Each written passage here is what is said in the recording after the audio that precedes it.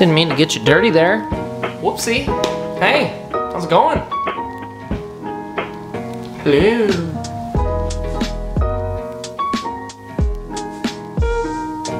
Well, hello. What's going on, reefers? If you guys don't know me, my name's Blaine, and this is the King Tide Corals channel. I know I said in the last video I was gonna be back, but in this video I said I'm back, so am I back? But I think I'm ready to start pumping out some videos for you guys, and then this week I'm gonna be going back in time and checking out the Sunnyvale Coral Farmers Market that just recently happened outside of San Francisco. I had a great time. It was good seeing some buddies, checking out some really awesome booths, and I sneaked in buying a couple coral pieces along the way. We'll go ahead and update you guys on those, talk a little shop and what's going on with the channel, and then we're gonna be talking about some really exciting news here at the end of the video. So stay tuned till the end, and let's go ahead and flash back and check out that coral show. Flashback.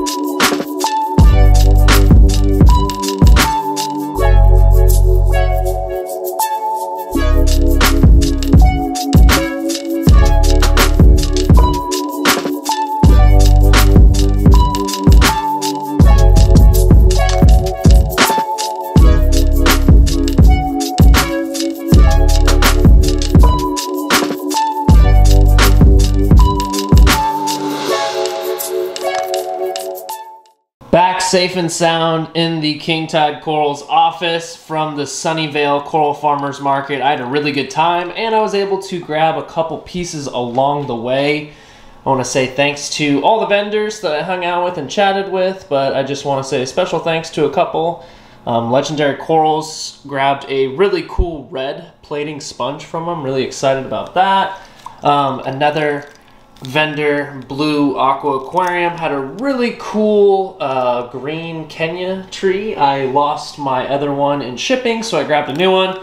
And then a vendor that I forget the name of, a local one, had some really cool weeping willow toadstools. Talked about this before. Weeping willow is a very hard toadstool to find. Everything, quote unquote, in my opinion, is just a long polyp toadstool. But I was able to see a video of the mother colony and everything looked really great, and so I decided why not, and snagged a frag of that toadstool. I love toadstools in general, so why not add another toadstool to the rock. So we'll go ahead and get these frags into the tank, and then once they're acclimated and have been in the tank for a little bit of time, I'll go ahead and show you guys what everything's looking like. End of flashback. As for the pieces that I picked up from the show, everything's looking super good. Here is the red plating sponge that I'm focused on here in the front. There's that right in the back, this kind of green Kenya or Capnella of sorts, and then also down here below is the weeping willow frag that I snagged. But everything's looking super good. I'm really excited about these new pieces. I'm really excited about the red plating sponge. I think that's going to be a great addition. But for now, let's go ahead and show you guys a little montage of what's going on in the King Tide Lagoon.